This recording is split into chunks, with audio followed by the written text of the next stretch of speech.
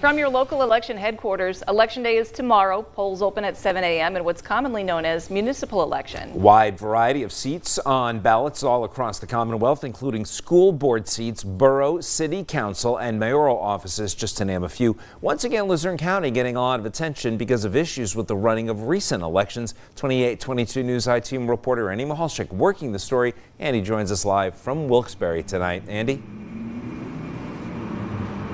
Well, good evening, Nick and Kent. I'm outside the Penn Place, Luzerne County Penn Place office building.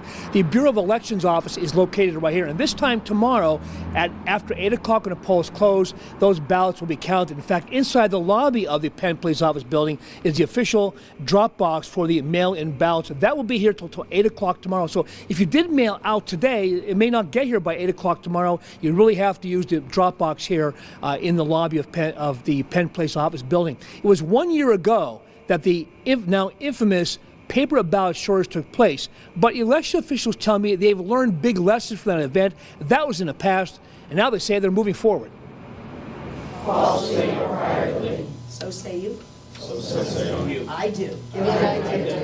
Dozens of Luzerne County election workers are sworn in Monday. They'll be involved in various aspects of the election process. As they were being sworn in, voters were dropping their mail-in ballots into a drop box in the lobby of Penn Place. Other voters will head to the polls Tuesday for in-person voting. County officials say they understand they are still working to regain the trust and confidence of voters. Well, we obviously have worked very hard to make sure that tomorrow goes smoothly.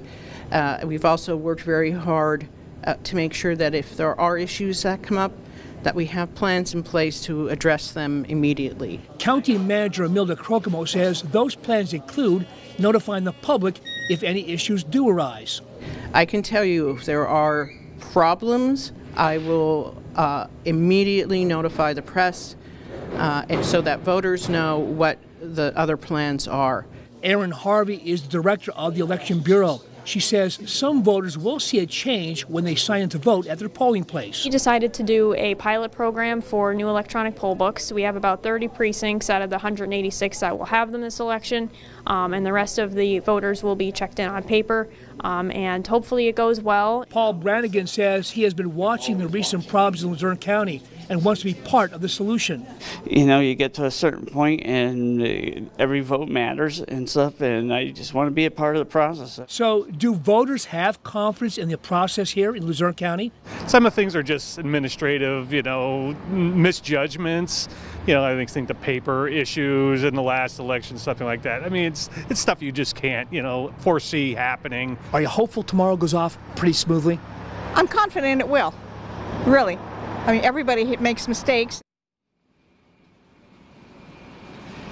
Now we have lots more information that voters need to know before going to the polls tomorrow, also about mail-in ballots, not only here in Luzerne County, but all across northeastern and central Pennsylvania. We have that information, various links on our website, PAHomepage.com. Back to you.